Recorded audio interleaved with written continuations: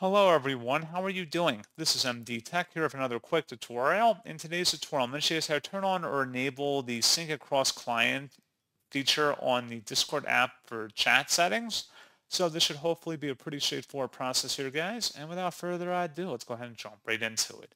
So all you have to do is sign into Discord and select the U button in the bottom corner to open up your profile page. Then select the gear icon up at the top right and then scroll down underneath app settings and you want to select chat and then scroll down again underneath where it says sync across clients. Toggle this on or off if you want to sync across clients for the chat settings. And that's all you have to do. So pretty straightforward process, guys. And as always, thank you for watching. I do hope that I was able to help you out. And I do look forward to catching you all in the next tutorial. Goodbye.